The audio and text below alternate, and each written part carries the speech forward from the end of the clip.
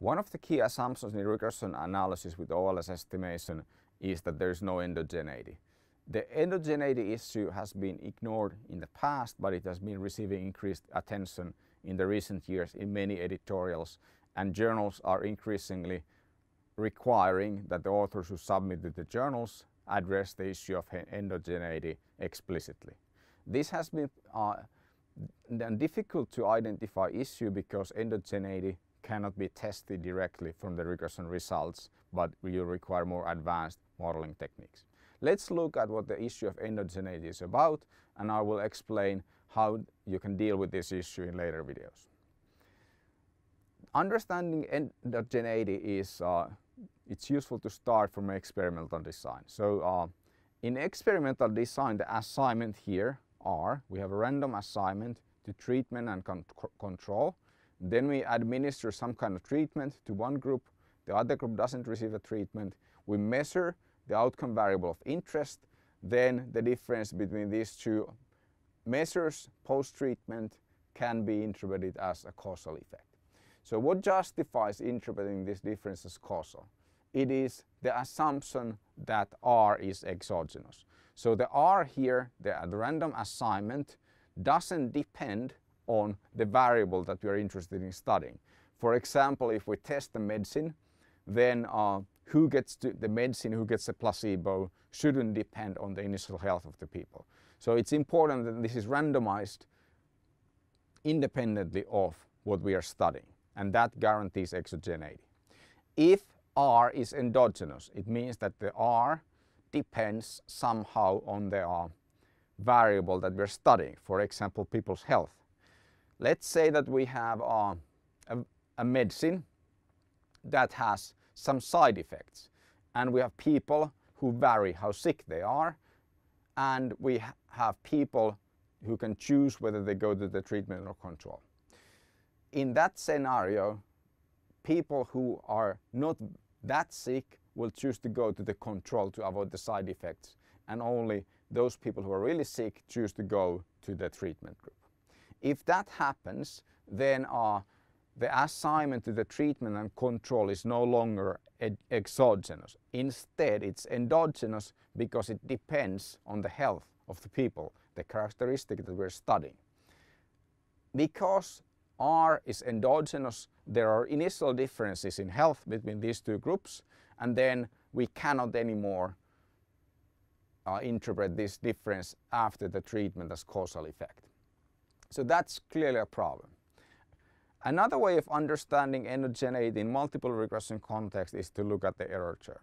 So here we have a regression model in a path diagram presentation. So we have the y, the dependent variable, 3x, x as the independent variables. We have the intercept and the error term. And the error term here represents all possible causes of y that are not included in the model. So everything that can cause a y that is not included in the list of x's here goes to the error term. If the error term or on any of these omitted causes correlate with any of the included causes, then we say that this, for example, x1 here becomes an endogenous explanatory variable. So a variable is correlated with the error term, it's endogenous, and that causes problems. The general condition that one or more of these variables are correlated to the error term is called endogeneity. So that's the problem. Endogeneity, we assume that the error term does not depend or is not correlated with any of the explanatory variables. If it is, OLS regression will be inconsistent and biased. So how does endogeneity arise? There are three basic mechanisms that are useful to understand. First simple mechanism is that there is a common cause, let's call it E, of x and y that is not included in the model.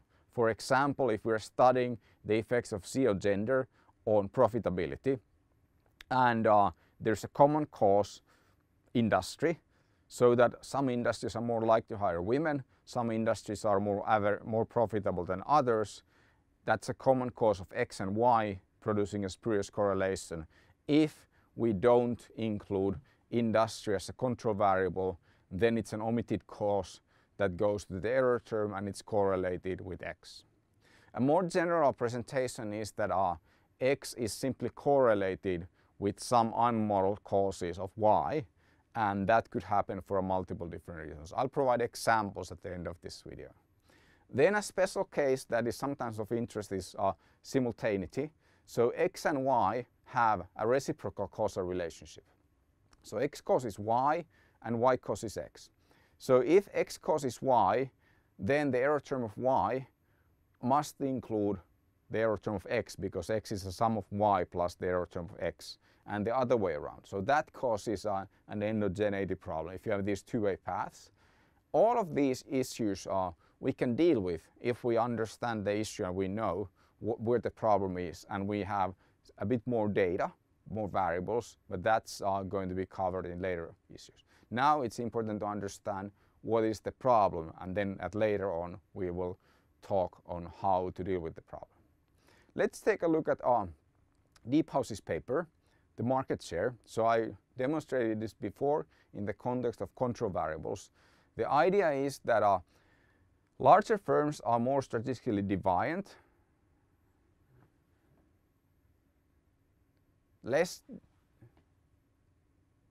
Larger firms are more statistically deviant, the positive correlation here, and larger firms are less profitable.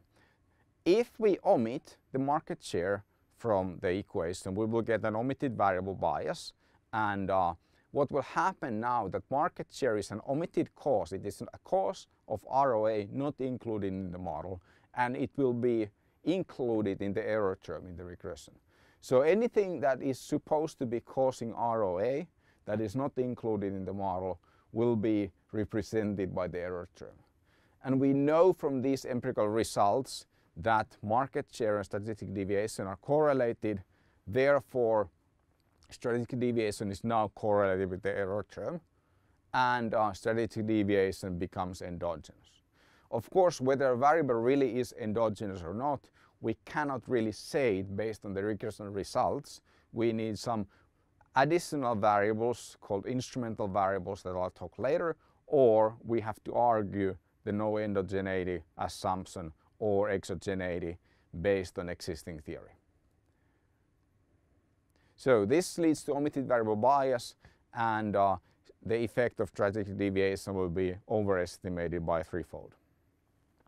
Let's take a look at an endogeneity problem, another one.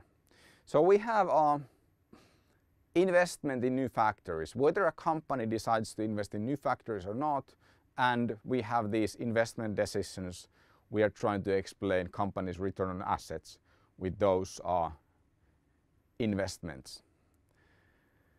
So what does the question of asking, do I have an endogeneity problem, begins by asking what does investments in new factories depend on? So why do some companies invest in new factories and others don't? So what causes the variation?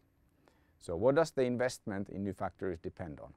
Well, probably depends on company strategy. If the company's strategy is to grow, they will probably invest in new factories, and if they don't want to grow, they are probably not investing in new factories. So that's simple. Now, what is the no endogeneity assumption here? Unless we have this firm strategy as a control variable, we are assuming that return on assets otherwise is completely independent of company strategy. So company strategy can influence ROA only through influencing investments. That is of course implausible. Strategy influences performance in multiple different ways, so we have an omitted common cause strategy. Companies' investments depend on strategy, ROA depend on strategy, partly through investments, but also through other means. If we don't control for strategy in this kind of model, we will have an endogeneity problem. So this endogeneity problem is explained really well by this editorial by Ketokivi and Guide in Journal of Operations Management. And the problem is that we assume that all other causes are independent of the included causes, and that is implausible. And the problem is that our estimates will be biased and inconsistent. Then they explain an example where you could reasonably also argue that a causal effect goes to a different direction than what the author said, and if the author doesn't really take that into consideration, then that's game over for the paper. They also explain that the endogeneity issue must be argued. If you cannot do it empirically, you have to argue it based on theory. So why do you think that your independent variables, for example, are investment into new factory is independent of any other causes of ROA? Then you have to figure out what causes ROA differences. Company strategy, you have to argue that manufacturing plant investments or factory investments are uncorrelated with strategy. That's an implausible assumption, so you have an endogeneity problem.